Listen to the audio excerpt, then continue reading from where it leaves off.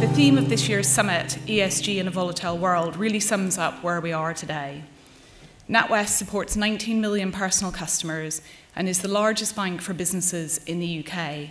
And we feel both the privilege and the weight of that in equal measure.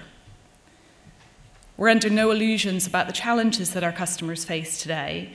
Having come through a tough 2 years of a global pandemic, they're now dealing with geopolitical and economic pressures, significant cost increases, staff shortages, supply chain issues, and a consumer base facing their own cost of living crisis.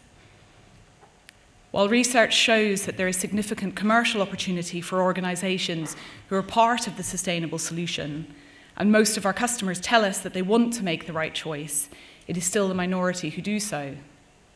It can be difficult when you're fighting for survival as a business or fighting to feed your family as an individual to make decisions focused on the long term over the short, on thriving over surviving, or on the greater good over the individual outcome.